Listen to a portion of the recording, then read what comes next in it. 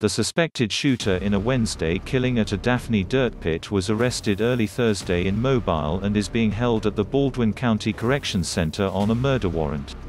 Marcus Stallworth, 45, of Mobile, was arrested around 1:30 a.m. while walking on East Victory Street in the Maryville area of Mobile.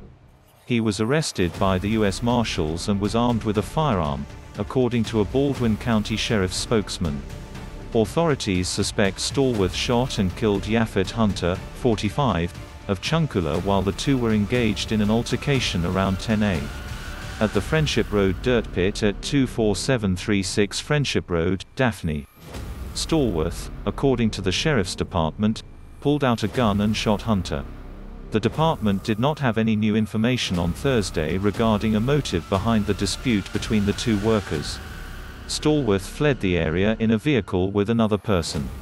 Investigators later located and spoke with the unnamed person in the car with Stallworth and determined that he was last seen on foot near Government Plaza in downtown Mobile sometime Wednesday afternoon. Stallworth and Hunter were contract workers at the business, according to the Sheriff's Department.